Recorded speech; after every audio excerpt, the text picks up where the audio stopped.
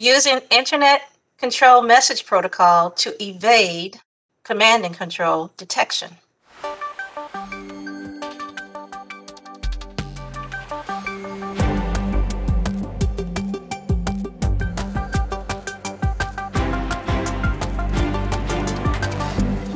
Kim, I hear there's a new Pingback malware.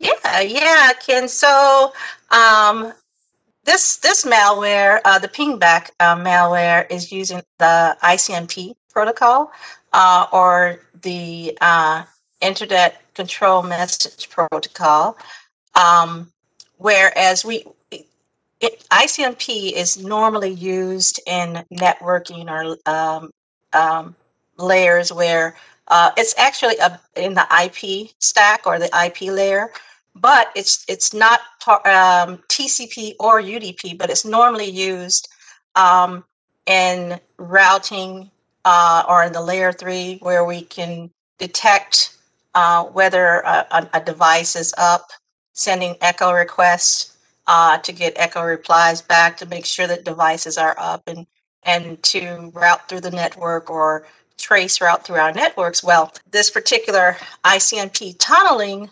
malware, ICMP tunneling isn't new.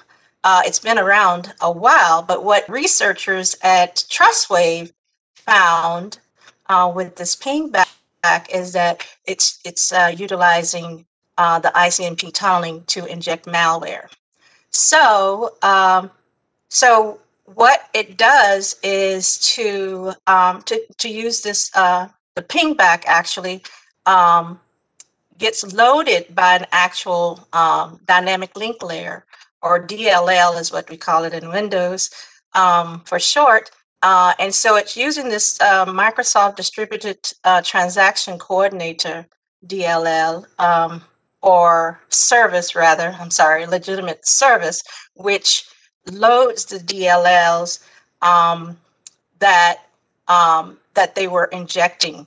So they were injecting this oci.dll within the data stream of the ICMP tunnel, which allows them to sniff when it's injected into the packets, whereas it'll sniff what's out there on the particular Windows machine, which IPs are listening or whatever, in order for it to infect certain machines. So the actual oci.dll is not loaded by default.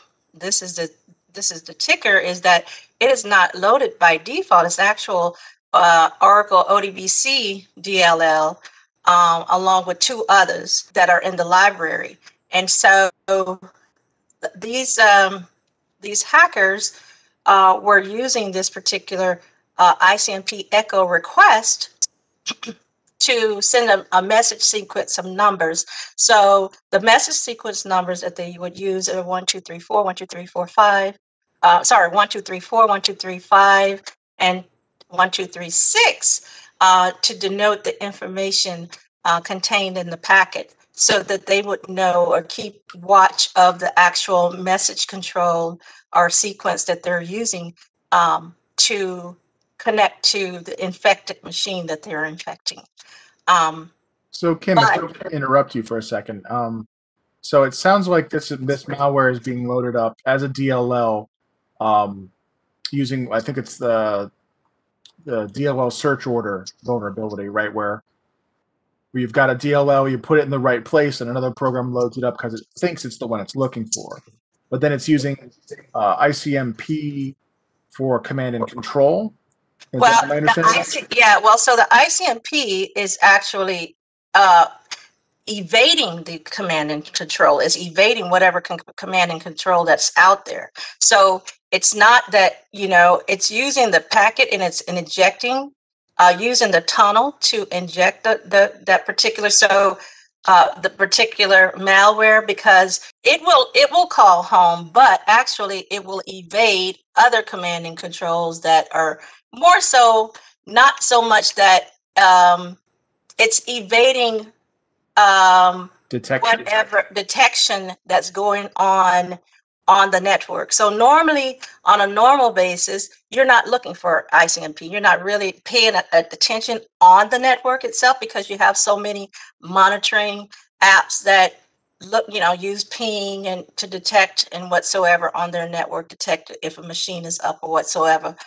But this particular malware, so where it's found is that it normally there's a payload, right? So you're looking at the ICM packet, and so when you detect or when you I don't want to say dissect that packet, what it uses is like you'll have a payload of normally it's for transmission it's 1500 bytes, right? So there's 8 bytes at the ICMP header level, and then you have 1492 bytes and the data level, right? So what they do is inject that particular malware into those packets when they're sending it to the host that they want to infect. But like I said, they're sniffing to see which ones they can infect, right?